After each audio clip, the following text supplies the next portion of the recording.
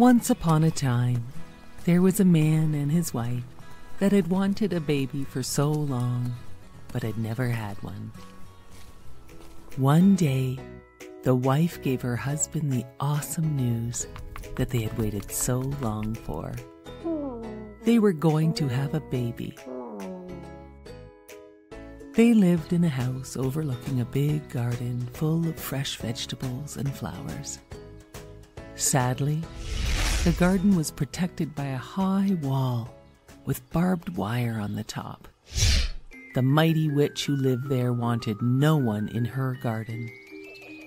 Everyone was very scared of the mighty witch. One day, the wife was so hungry for the fresh radishes. She saw them growing in the witch's garden, but she knew she could not have them.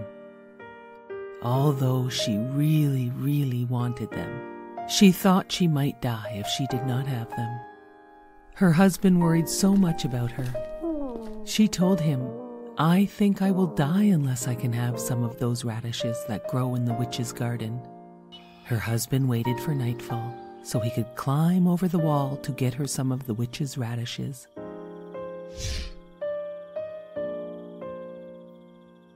He got her some and climbed back over. She made a big radish salad, and it made her feel so much better. But she knew she wanted more radishes. So her husband snuck over the wall at night to pick more radishes. As he was climbing back over the wall, the witch was standing right below him. "How dare you steal my radishes?" said the witch. "My wife thought she would die if I did not get them for her. I am very sorry." "If this is true," said the witch, "you can have all the radishes you want, on one condition. You must promise to give me your child to raise as my own." The man was so scared he agreed to whatever she said just to get away. When the beautiful child was born, the witch came and took her away, just as she had threatened. She named her Rapunzel, which means radish. Rapunzel grew more and more beautiful every day, and on her 12th birthday, the witch locked her up in a high tower deep in the woods. The tower had no stairs, no door, only a small window. Rapunzel had beautiful long hair that had never been cut, and when the witch wanted to go up to see her, she would cry, "Rapunzel, Rapunzel, let down your hair." The witch would climb up her hair to see her. This went on for years. One day, a prince was riding by the tower and heard Rapunzel singing. He looked at the tower but had no idea how to get in, so he left. But he came by the next day and saw the witch crying, "Rapunzel, Rapunzel, let down your hair." And he saw the beautiful girl who sang, let down her hair for the witch to climb up to see her. The prince returned at dusk and cried, "Rapunzel, Rapunzel, let down your hair." Rapunzel could not believe it when the young prince appeared, and it was not the witch. They fell in love at first sight. They made a plan for Rapunzel to escape. The witch found this out and cut off Rapunzel's hair and hid her away far from the tower. That night, the witch waited for the prince. He cried, "Rapunzel, Rapunzel, let down your hair." The witch threw out Rapunzel's hair, and he climbed up. To his surprise, it was the witch, not Rapunzel. The witch cursed him. "You will never see again." And with that, he was blind. For some time he wandered the forest, hoping to hear Rapunzel singing again. And then, one day, he heard her singing. He followed her voice and found her. They hugged and Rapunzel cried, so happy to see him again. One of her tears fell on his face, and a miracle happened. he could see again. "Oh, I am so happy to see you again," said the prince. And then another miracle happened. Rapunzel's beautiful hair grew back, as long and shiny as it had been. The prince took Rapunzel to his kingdom far away from the witch, where they lived happily ever after. Once upon a time, there was a lovely princess named Snow White. She lived in a castle with her stepmother, a beautiful but wicked queen. The queen was very jealous of Snow White and forced her to work as a servant. Every day the wicked queen looked into her magic mirror and asked, "Magic mirror on the wall, who is the fairest one of all?" The mirror usually answered that the queen was the fairest, which pleased her. Meanwhile, Snow White did her chores and made friends with the courtyard doves. One day, a prince heard Snow White singing. He was enchanted by her. The queen saw this and became angry.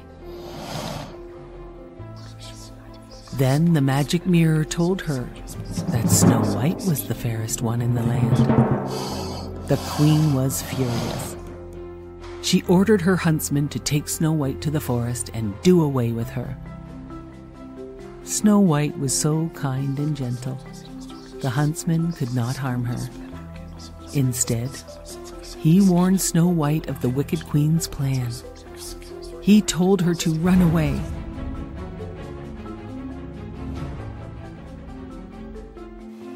Snow White ran deep into the dark forest, alone and scared.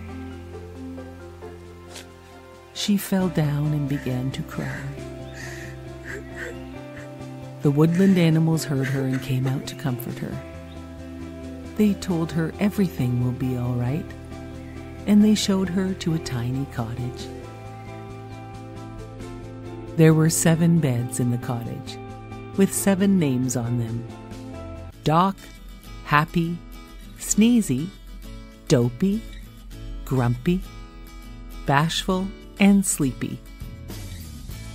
Snow White thought to herself, what funny names for children, and laid down on a bed and fell asleep. In the meantime, 7 dwarves were on their way home from a long day at work. When they got home to their cottage, they found Snow White asleep in one of their beds. "Why, it's a girl!" they all said. Snow White woke up and said, "How do you do?" She told them her story of the wicked queen.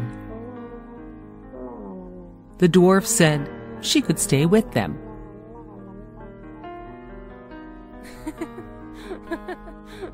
Back at the castle, the queen did not know Snow White was still alive when she asked the magic mirror, "Who is the fairest of them all?" The mirror answered, "Snow White is the fairest of them all." The wicked queen was angry. "I will find her and poison her." The wicked queen disguised herself as an old woman and headed to the 7 dwarfs' cottage. It was morning and the dwarfs left to go to work, while Snow White was working in the garden. Working away, she saw the old woman, who was really the wicked queen. Snow White said, "Hello," and the old woman offered her an apple from her basket, the poison apple that would put Snow White to sleep forever unless she was kissed by a prince. That was the only way to break the poisonous spell. Snow White accepted the apple and took a bite. She fell to the ground and the old woman ran away. The woodland creatures went to get the dwarfs. The dwarfs could not awaken Snow White, so they built her a glass coffin so they could keep watch over her forever. One day, the prince was riding on his horse through the forest, and came upon Snow White in her glass coffin. It was her who he saw singing at the Wicked Queen's castle. He knelt down and kissed Snow White. She awoke, and the spell was broken. The dwarfs were so happy. Snow White was awake. Snow White thanked the dwarfs for all their help and said they would be best friends forever. The prince asked Snow White to come and live in his castle.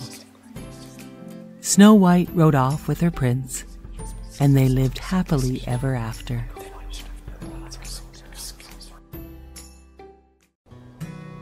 This is the story of Princess Elsa and Princess Anna.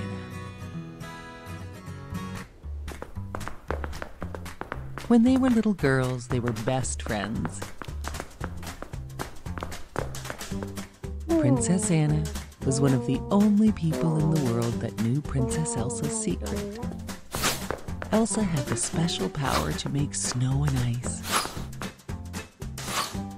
One night, Elsa used her secret power and filled the grand ballroom with snow so the sisters could play.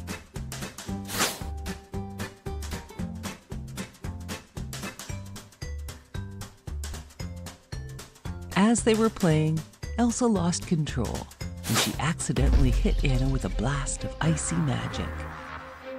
Anna was badly hurt. Her parents went off to the ancient mountain trolls to ask them for help. The wisest old troll told them that Anna could be saved, and that she was lucky to have been hit in the head and not in her heart. As the years passed, Anna forgot about that night. To keep Elsa's special gift a secret from everyone else, their parents surrounded the castle with walls and never let anyone inside. It seemed whenever Elsa had strong feelings, her magic powers would spill out. Elsa never wanted to hurt her sister again, so she stopped playing with Anna. Anna became very lonely. Even after their parents were lost, the two sisters didn't spend any time playing together. Years later, it was time for Elsa to become queen. For just that one special day, the castle gates were opened. Hundreds of guests attended Elsa's coronation ceremony. Elsa worked very hard the whole day to hide her feelings and special powers. At the party, Anna danced with a handsome prince. He made her heart flutter. They fell in love and decided to marry. Elsa thought this engagement was a bad idea. Anna could not believe her sister, and they started arguing. As Elsa lost control and started to shout, her secret power was exposed. As ice shot from her hands, everyone stared in shock. Now they all knew her secret. Elsa ran out of the castle and fled to the mountains. It was summer, but Elsa's power had created a terrible winter storm. Anna felt terrible and ran off to find her sister, despite the bad winter storm. She met a magic snowman along the way named Olaf. Olaf knew where they would find Elsa and agreed to help. Olaf led Anna to a beautiful ice palace that Elsa had created with her powers. Inside, Anna found Elsa and told her about the terrible storm. Anna told Elsa she must come back and help, but Elsa did not want to hurt anyone, and they started fighting about her return. As they fought, a wave of magic burst from Elsa and struck Anna in the heart. Elsa knew what she had to do. She had to find the trolls and ask how to reverse the magic which was now freezing her sister. Olaf agreed to help. Elsa and Olaf found the ancient mountain troll, and he said, "Only an act of true love can thaw Anna's frozen heart." Elsa brought Anna back to their parents' castle to find the prince Anna was to marry, as he could save Anna with his true love. He laughed when he saw her and threw the sisters in the dungeon. "I only pretended to love her to get the castle and kingdom," said the prince. Afraid and locked in the dungeon, Elsa looked at her frozen sister. All of a sudden, the prince came in with a sword. He swung it at Anna, and the sword shattered on her frozen body. Elsa grabbed her and held her frozen sister tight, and suddenly, Anna began to thaw. As Olaf watched them, he remembered the wise old troll and what he said. An act of true love will thaw her frozen heart. The two sisters' love had saved them and their kingdom. They were best friends again. Even in the summer, Elsa always made Olaf snow so he could never melt. And now the castle gates were wide open. The evil prince was long gone, and they all lived happily ever after. Once upon a time, there was a boy named Aladdin who lived far, far away with his poor widowed mother. One night, a stranger knocked on the front door and said, "Good evening. My name is Mustafa, and I am looking for my brother's son, Aladdin. I would like to take Aladdin to work with me to make good money." Aladdin wasn't too keen on the idea, because there was something about Mustafa that he did not like. But his mother thought it was a great idea, and she agreed to let Aladdin go with his uncle.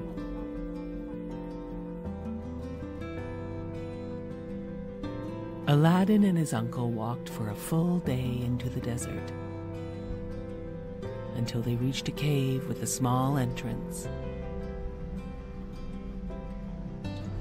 Mustafa was too big to fit through the entrance, so he asked Aladdin to go inside. Aladdin did not trust him and was afraid he might block him in. But his uncle told him there were gems and gold inside the cave. Mustafa told Aladdin he could take as much as he wanted. Mustafa only wanted an old lamp from inside the cave. So Aladdin went inside. Aladdin could not believe his eyes when he entered the cave. It was full of treasures. He started filling his pockets with diamonds and rubies and emeralds. He also found a gold ring that fit his finger perfectly. Finally, he found the lamp Mustafa had asked for. He yelled for Mustafa to help him out. But Mustafa said he wanted to see the lamp first. Aladdin did not trust him, so he refused to let him see the lamp. Mustafa was angry and said, "I am not your real uncle, and I don't care about you, Aladdin. Since you won't give me the lamp, I will block the cave entrance with this huge rock." Mustafa left Aladdin inside. Aladdin sat crying with the lamp inside the cave. "Stupid old lamp," he said. "It is not even real gold." He rubbed the lamp a little to wipe off the dust. And all of a sudden, poof! A genie came out of the lamp. "Master, I will grant you 3 wishes," said the genie. Right away, Aladdin said, "Take me home." And poof, Aladdin was at home. His mother almost fainted at the sight of Aladdin. He told her about Mustafa and the cave full of treasures. Aladdin rubbed the ring he had put on his finger, and a second genie appeared. "Master, I can grant you 2 wishes," said the genie. Aladdin wished for a grand palace and enough wealth for him and his family to be rich forever. All of a sudden, Aladdin and his mother had a beautiful palace filled with riches. One day, Aladdin was walking through the city when he saw the most beautiful girl. He fell in love with her at first sight. She was the Sultan's daughter, Yasmin. Yasmin loved Aladdin too. Aladdin went to ask the Sultan if he could marry Yasmin, and the Sultan said yes. After many years, the Sultan died, and Aladdin ruled the country. This news reached Mustafa. Mustafa knew how Aladdin became so rich and powerful, and he made a plan to get the lamp back. Mustafa tricked Yasmin, who had no idea who he was, into trading him with the old ugly lamp for a shiny new one. Yasmin accepted the trade and went to show Aladdin. Aladdin was mad at Mustafa for tricking his wife into this trade. He searched for Mustafa and found him sleeping with the magic lamp. Aladdin slipped the lamp from Mustafa and raced back to the palace. Aladdin had one more wish, and he asked the genie to turn Mustafa into a frog so that he could never bother them again. The genie granted Aladdin's wish, and Yasmin and Aladdin lived happily ever after.